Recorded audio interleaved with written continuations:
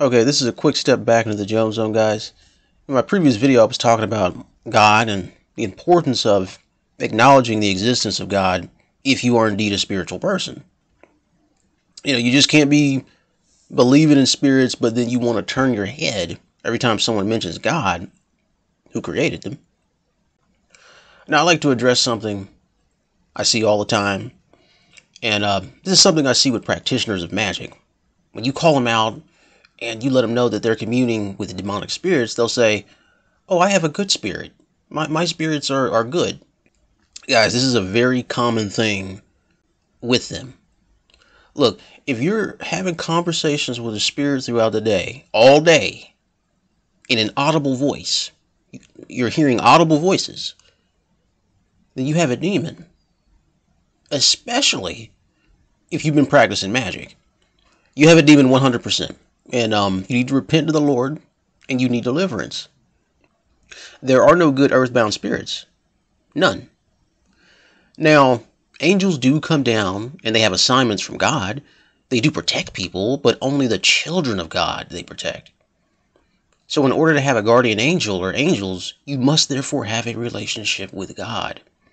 This means that you're praying consistently to God all the time. You're always talking to Him. You trust God and you obey Him. All right? Witches and warlocks do not meet those qualifications. These are an abomination to the Lord. So anyways, you know how the story goes. The one true living God created the angels. They rebelled against Him and they were cast out. And now those demonic spirits whom you're raising altars to have tricked you into siding with the devil. That's why God doesn't like witches and warlocks. It's because they deal with demons.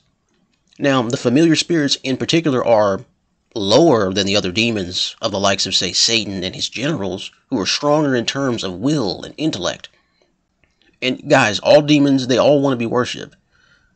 So when you get your altar going and you're making your offerings, not only are you worshiping unclean spirits, but you're making a pact with them, a covenant, the terms of which give them the permission to inhabit you or your dwelling.